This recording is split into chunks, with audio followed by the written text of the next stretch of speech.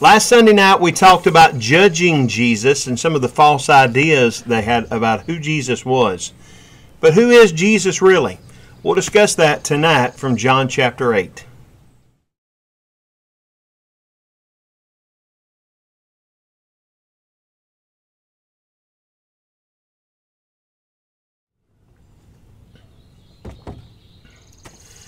We are out at the Sawyer's Farm, where my mom and daddy live, out in Liberty, Tennessee, in the middle of Weakley County.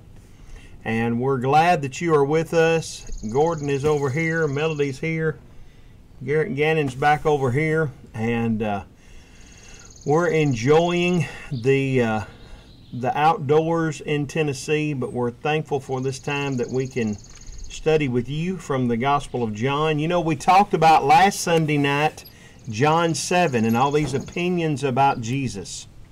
We got kind of interrupted a little bit on Wednesday night from John chapter 8 verses 1 through 11 with the story of the woman taken in adultery.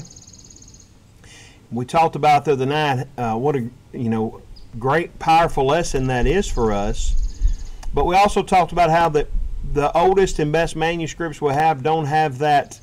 While we think that's a historical event that happened in the life of Jesus, we're not sure that it belongs in Scripture exactly right there. Because the oldest and best manuscripts we have don't have it in that location. So if you think about it, our context is really going all the way back into chapter 7. In chapter 7, you recall that Jesus had gone to the Feast of Booths, and in chapter 7 and verse 14 about is where he actually gets to Jerusalem and goes into the temple and begins to teach. And so if you are not interrupted by the story of the woman taken in adultery, what you're left with is this same conversation that ended off in chapter 7 with all of these different opinions that they had in verse 52, and then you go right into Jesus continuing his speaking. So in verse 12 of chapter 8, when it says again Jesus spoke to them, he's still at the temple, he's still speaking to these same people that are there at the Feast of Booths.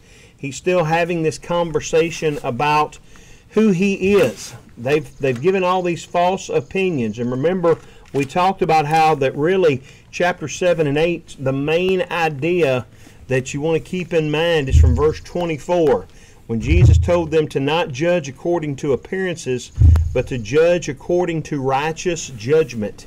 And as we get into chapter 8 and verse 12, it says, again Jesus spoke to them, saying, I am the light of the world. Whoever follows me will not walk in darkness, but will have the light of life. They're still making the incorrect judgment. Now remember, we talked about how that in the Feast of Booths, how that there was a real significance to both light and water. And Jesus had talked about at the end of chapter 7, this idea about him being the water that brings life, and which reminded us of John chapter 4 with the woman at the well.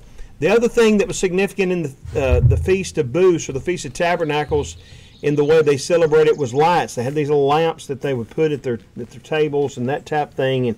And this idea of being the light of the world is really something that is not a new metaphor for them to be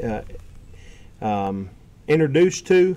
All through the Old Testament, you see that in Exodus chapter 13, verses 21 through 22, about the God being the light that led the people. Psalm 27, verse 1, Psalm 119, 105, and how his word was a lamp to their feet and a light to their path. Proverbs 6:23, even Isaiah 49 and verse 6.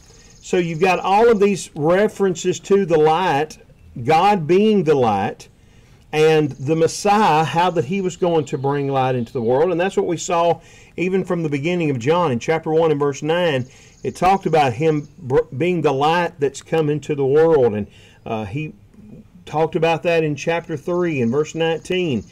Even in 1 John chapter 1, John, when he writes his epistles, are going to continue with that thought of You know, you got to walk in the light as he is in the light.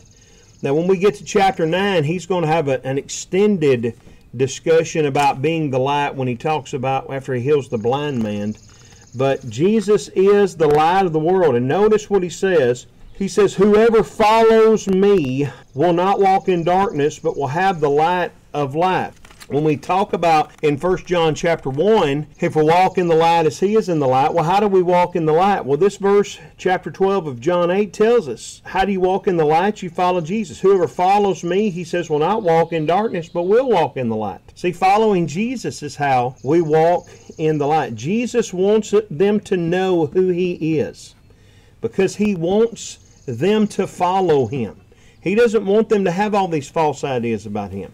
He wants them to understand who he is. He wants us to understand who he is because he wants you to follow him too. He wants you to walk in light and not in darkness. So the Pharisee said to him, verse 13, you are bearing witness about yourself. Your testimony is not true.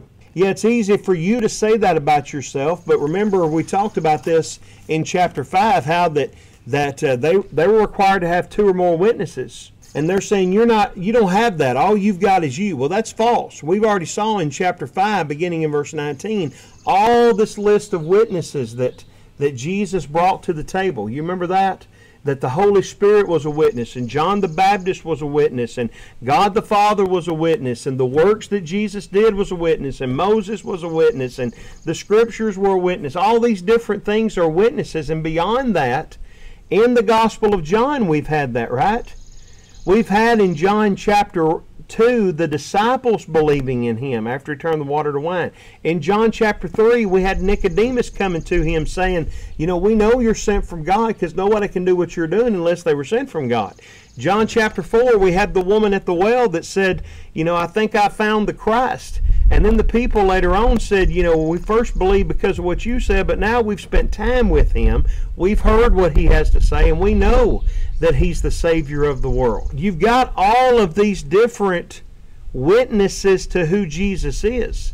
Jesus isn't the only one saying this, but that's what they accuse him of doing in verse 13. So Jesus answered in verse 14, even if I do bear witness about myself, my testimony is true, for I know where I came from and where I'm going, but you do not know where I came from or where I'm going. Well, we already had that discussion back in chapter 7 in verses 33 through 36. You remember that? How that they thought he knew where he was from, but they didn't really know where he was from, right? And so Jesus says, even if I am the only witness about who I am, that doesn't mean that what I'm saying is wrong. It's still right. You just don't know what you think you know. You don't know as much as I do for sure. Because I know where I came from, and I also know where I'm going. Well, where did he come from? He came from God. He came from heaven. He came from above. We saw that in chapter 1. We saw that in chapter 3. Specifically like 31 through 34 of chapter 3, we saw that. He says in verse 15, you judge according to the flesh, I judge no one. That reminds us back in chapter 7 and verse 24. Don't judge according to appearance, that would be the flesh, but judge righteous judgment. If you look at verse 51, Nicodemus, remember when he's standing up for Jesus a little bit? He says, does our law judge a man without first giving him a hearing and learning what he does? So you're not judging me properly. You're not judging me righteously. They're judging unrighteous judgment. Okay? And so Jesus says, I judge no one. Now, Jesus is not saying that he's not going to judge. We've already saw him saying in chapter 5 that one day he's going to judge. You remember that? There's going to be a day of judgment. And on the day of judgment, Jesus is going to be the judge. Okay? What he's saying is, again, keeping it in context, I'm not judging unrighteously like you are. All right? So he's fixing to judge them. But what I'm judging is not unrighteous judgment. He's wanting to save is what he's not wanting to condemn at this time. But the fact that he's here is going to draw a line between those who believe and who do not believe. He says, yet even if I do judge, my judgment is true, for it is not I alone who judge, but I and the Father who sent me. He's not saying I don't judge at all, but in my judgment, when I judge, is perfect. It's not like your judgment, because my judgment is based on what the Father has said. See, I'm the spokesperson for the Father. Remember chapter 1 says that He came to explain the Father, to exegete the Father, so that we can know the Father. He's the spokesman for the Father. And what I'm saying is coming from my Father, He says. The Father who sent me. It's not like your judgment. My judgment is based on what's really the case. And we'll talk a little bit more about that as we go on. He says in verses 17 and 18, in your law it is written that the testimony of two people is true. I am the one who bears witness about myself, and the Father who sent me bears witness about me. Remember, they said, you say this about yourself. And Jesus says, well, even if I am the only one that says it about me, what I'm saying is true. And the reason what I'm saying is true is because I'm speaking for the Father. So let's think about what your standard is. Your law says that for it to be considered true, you have to have two witnesses. Well, if two witnesses is what you want, there's the Father and there's me. That's two witnesses. The Father is the witness that trumps everybody, right? I mean, if there's one witness you can count on, it's the Father. But I've got Him and I've got me. I'm the one that speaks for Him. And so, that's what, you can't get around who I am. You've got the two testimonies. The only reason that you're having a problem is because you're rejecting me. It's because I don't fit what it is that you want me to fit. Okay? So, they were right in wanting two witnesses. That's in Deuteronomy 17 and Deuteronomy 19, but Jesus says you've got two witnesses. You got me and you got the Father. Again, chapter 5, He's got way more than that. But you've got the two. The only problem in you seeing who I really am is that I don't fit what you want. But I want you to see who I really am. I don't want you to have all these false opinions about me. Remember what all the things they were saying back in chapter 7? He's a good man. Well, he leads the people astray. Well, he's got a demon. Well, when the Christ comes, will he do more works than this guy? Well, we know where the Christ comes from, and this guy's not from the right place. And, all these wrong ideas that they had about. I want you to know who I am. So I'm giving you the witnesses that you need. So they answer verse 19. They said to him, therefore, where is your Father? See, they still don't get it. That reminds us back in chapter 5 and verse 42. Chapter 5 and verse 42, they said, but Jesus says, but I know that you do not have the love of God within you. I come in my Father's name, and you do not receive me. If another came in His name, you would receive him. The fact that if it was anybody else, they wouldn't be asking this question. He said, you got me as a witness, and you got my Father as a witness. And they're saying, well, who is your Father then? They think they know who His Father. Remember when they were mumbling against Him before, they said, isn't this Joseph the carpenter's son? See, that's who they're thinking. But that's not who He's talking about. And He's already made that apparent to them. Jesus answered, you know neither me nor my Father. If you knew me, you would know my Father. Well, why don't they know Him? Because remember back in John chapter 1 and verse 10 says the world would not receive Him because they did not know Him. That's why they won't receive Him, because Jesus said, you don't know me. And the reason you don't know me is because you don't know my Father. You can't take the Father without taking me, which we've seen several times in the Gospel of John. See, your life reflects who you are. You can claim to be whatever, but your life is going to reflect who you really are and whose you really are. That's what Jesus is saying, is that your relationship with the Father is on trial here, and it's kind of like you've heard the old illustration about if your Christianity was on trial, would there be enough evidence to convict you? That's what he's saying in this verse is is that if you knew my Father, you'd know me if you knew my Father also. The fact is that you're on trial, and your relationship with the Father, there's not enough to convict here, see. It's one of those things that we've got to think about ourselves, is that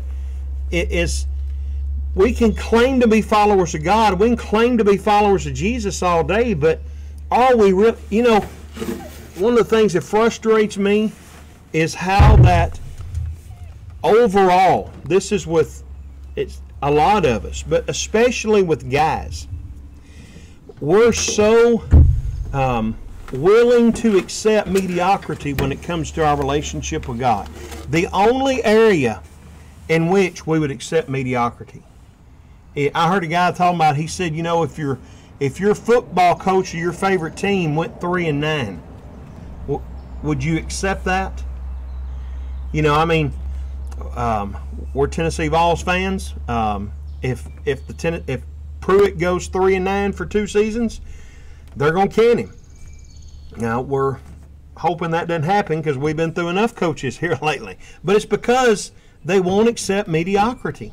They hadn't found the winning coach yet, but they're still trying to find it because it's not good enough. And we'll talk about, participation trophies and that type of thing and how awful that is. Christianity's the one area that participation trophies is good enough for us. We think we can just show up and be there at the building and we get a participation trophy. It's more than just mediocrity that God demands. These people were going through the motions. Sometimes we just go through the motions. And that's not good enough. See? We can claim anything. But what are you really doing to show it?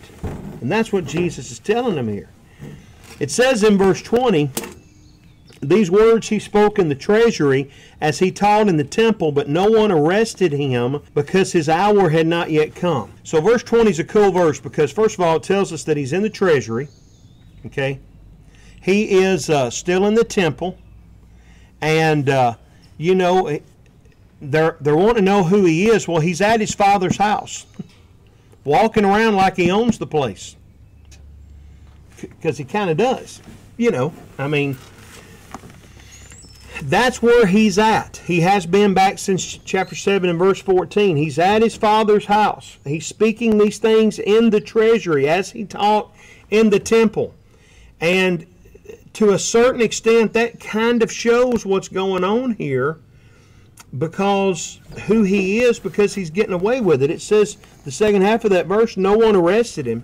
Anybody else walking around the temple, especially in the treasury, what's going to happen to them? Well, they're going to haul them out there, especially if they're walking around saying, I'm God. But the reason why they couldn't? Because his hour had not yet come. That's what it says here. That's what we saw earlier in chapter 7. That's what we saw. We've seen that over and over again. His time had not yet come. You know what this is really saying? The real reason they didn't arrest him? It's because he's in charge. He's in the temple and he's in charge. Guess who Jesus is? He's God. And that's why because he's in charge. Sometimes things go bad in our lives and we wonder and worry and we're just all in an uproar about. Just remember, he's in charge. Okay? Sometimes things don't happen on our time, but God's timeline is always better than ours anyway. Verse 21, it says, so he said to them again. Well, he's told them what he's going to tell them in chapter 7, verse 33, in chapter 7, verse 34, in chapter 7, 36, in verse 14 here in chapter 8. And now he's telling them again, I'm going away, and you will seek me, and you will die in your sin. Where I am going, you cannot come. Jesus says, I'm going to go away, and he's clearly talking about his death. And they get that because they're going to talk about that later on. When he goes away, when he dies, he says, you're going to seek me and you'll die in your sin. Why is that the case? Because they're going to be seeking the Messiah. Jews to this day are still seeking the Messiah. Not necessarily seeking Jesus, but they're still going to be seeking the Messiah. And what you're not getting is that the Messiah has come, and He's in your presence, and I'm going to die to redeem you. And because you reject me, you're going to die in your sins because you're still going to be looking for the Messiah when the Messiah's already come and died for you and redeemed you, and you won't submit to Him because you won't believe Him. You're still going to be looking for Him. He's already come and gone. You're not going to find Him, so you're going to die in your sins.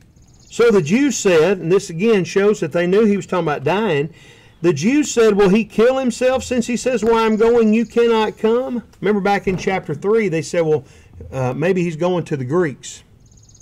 Chapter 7, they said, maybe He's going to... They're just trying... There's all of this question of where is He going? Well, eventually in John chapter 14, He's going to tell us where He's going, right? I go to prepare a place for you. And if I go and prepare a place for you, I'll come again and receive you to myself, that where I'm, there you may be also. But there's all of this leading up to that in John. Where is He going? Where is He going? Verse 23 is another key passage in all of this. He says to them, you are from below, I am from above. You are of this world, I am not of this world. You got to get this. Again, chapter 1 and verse 10 says they didn't receive Him because they didn't know Him. They didn't recognize Him. Chapter 3 and verses 16 and 17, it's recorded in John that He wants us. He wants everyone to be saved, right? He doesn't want anyone to perish, but all to come to Him. The problem is they just don't want Him.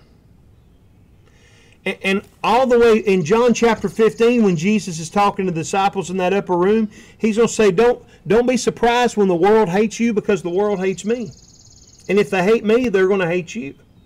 They're rejecting Him, and that's the problem with all of this, is that they're going to reject Him. He wants them, they just don't want Him. Verse 24, I told you that you would die in your sins, which He's already told them that they'd be seeking Him, but they couldn't find Him, so they die in their sins. He said, I told you that you would die in your sins, for unless you believe that I am He, you will die in your sins. Now, what's interesting is, here's another one of those passages. Our translation here has I am He, but the He is added. Translators added that to try to make it a complete sentence. But here's another one of those places in John where Jesus says, unless you believe, I am. That's what He said back in chapter 6 and verse 20 that they got tore up about. Remember that? He's going to say it again later on at the end of this chapter in verse 58. And they're going to get what He's saying about Himself. They get that I am is kind of like Moses at the burning bush. It's a terminology for deity. And when Jesus says I am at the end of this chapter, they're going to pick up stones ready to stone Him. Jesus says, unless you believe that I am, you'll die in your sins. You've got to get in sync with who I am. He wants them to know who He is. He didn't want them to have all these bad ideas. He didn't want them to have all these false opinions. I want you to know who I am. And I am God. So they said to Him, who are you? Do what? After all we've discussed. Well, who are you? Jesus said to them, just what I have been telling you from the beginning. And really, their question it's not a sincere question. Jesus says, unless you believe that I am, you'll die in your sins. They're not saying, oh, well, who are you? Because He's already told them. Their question is more like, well, who do you think you are? You're walking around here in the treasury of the temple like you own the place. You're telling us that unless we believe that you are, that we're going to die in our sins, that you're from the Father, that where you're going, we can't. Who do you think you are to tell us that we're not in a right relationship, that we're not in sync with God, that we're of the world? Who do you think you are to say something like that to us. Jesus says just what I've been telling you from the beginning. Jesus has been telling them from the very start who He is. They just don't want to listen, see. But again, the reason they ask this question, just who are you? Who do you think you are to tell us that? Is because they're offended that Jesus would say these things to them, that Jesus would call them out. Because we're the ones that have the right relation. We're God's people. And for you to tell us we don't know God, we're the only ones that do know God. For you to tell us that we're not going to be saved, we're the only ones that are going to be saved. For you to tell us we don't know what we're talking about, we're the only ones that know what we're talking about. Right? See, sometimes it may hurt our feelings, but sometimes we need people to call us out and ask us, are we really what we claim to be? You know, I heard somebody say one time, and I don't know that it's not the truth. The hardest thing to do in America, in evangelism, is to convince people who have grown up thinking they're Christians, who have lived their lives thinking they're Christians, to realize that they're not really Christians. People in the world that have some sort of belief in Jesus, that are following false doctrines, that think they're Christians to make them believe they really are Christians. People in the church even, that we think because I'm a member of the church, because I was baptized when I was, whatever age, because I take the Lord's Supper every first day of the week, because we don't have a piano in our building, whatever, all of these kinds of things. Well, I'm a Christian. And getting those people to realize you're not a Christian. You're a part of the club that your parents raised you up in. You see what I'm saying? There's a difference in being a follower of Jesus and claiming to be a Christian. And it takes more than just getting wet. And it takes more than just having the building set up the right way. It's a relationship that we've got to take seriously and grow in. Does that make sense? And it's hard to get people like me that were raised in the church to get that maybe there's something missing in my life, missing in my relationship with God, missing in the way that I follow Jesus. We got to help people see that it's more to it than just that. Who are you to say that to us is what they asked Jesus, and that may be what we're asking somebody. Verse 26, Jesus says, I have much to say about you and much to judge, but he who sent me is true, and I declare to the world that I have heard from them. Jesus doesn't like the world to continue to live in sin. So that's why he's saying I'm trying to bring light to you. I'm trying to bring light to the world. I'm trying to show you what is true. I'm trying to declare this to the world, and you keep rejecting who I am. Who am I? I've showed you, and I've told you, and I've tried to be the light for you.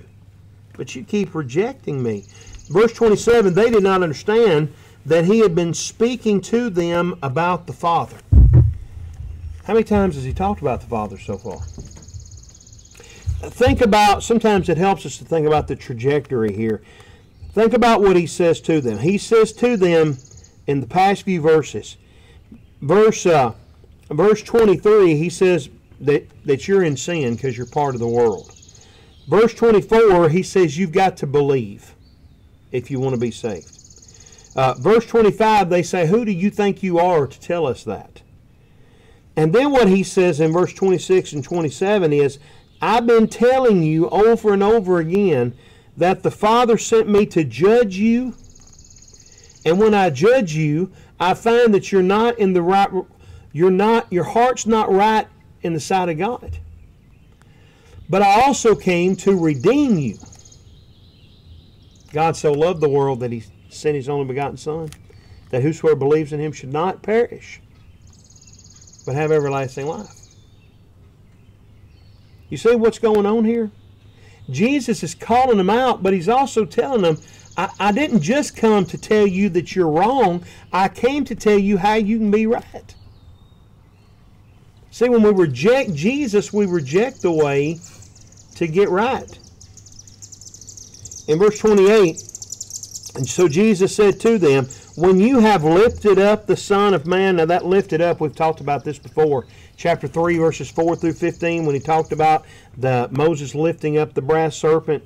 Chapter 12, he's going to, this lifting up terminology is lifting up on the cross, his dying on the cross. When you've lifted up the Son of Man, then you will know that I am He, and that I do nothing on my own authority, but speak just as the Father taught me. Well, that's what he said back in chapter 5, verse 19 and following. What I'm teaching you has come from the Father.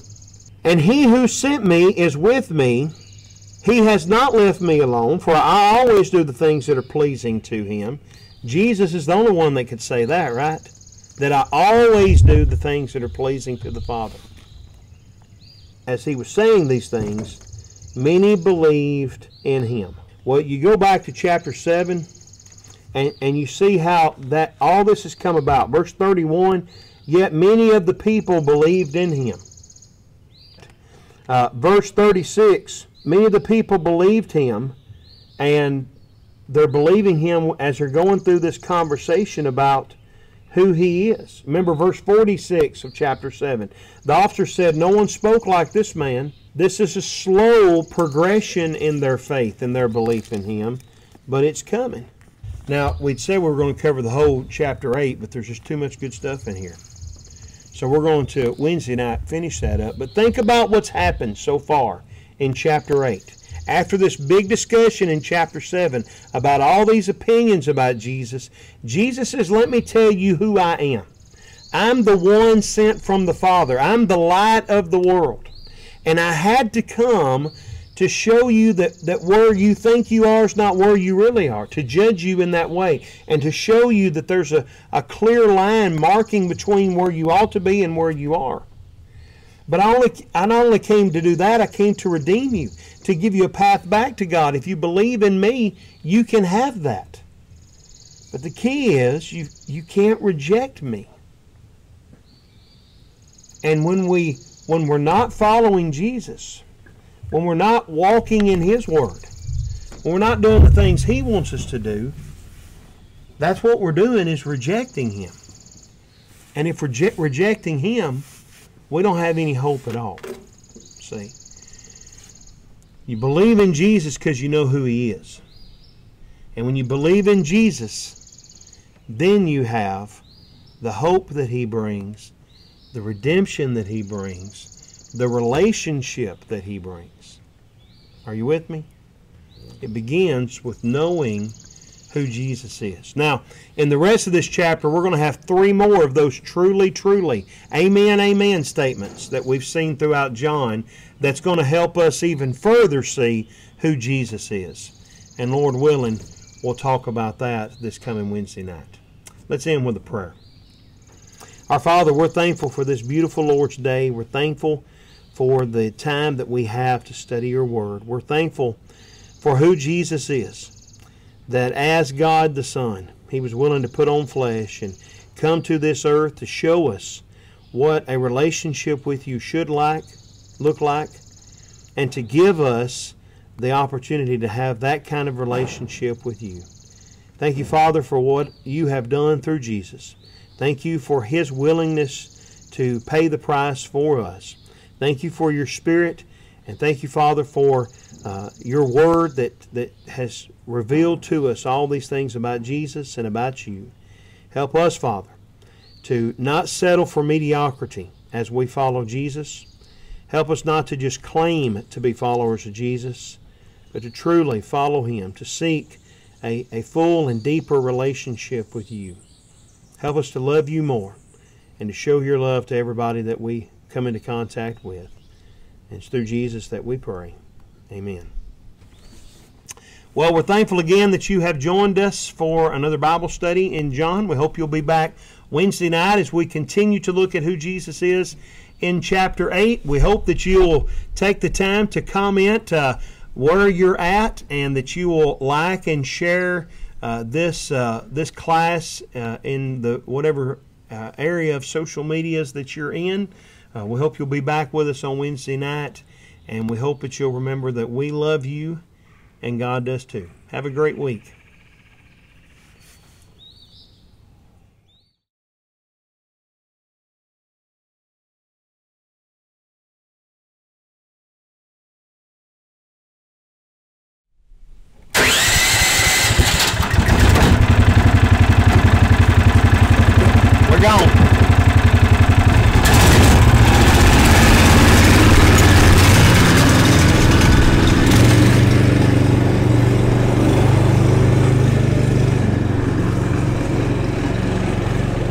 If you'll click here, you'll get a list of all of these videos that in this series. If you click here, then you will get the last study. If you click up here, then you'll be subscribed to the Bear Valley Church of Christ YouTube channel.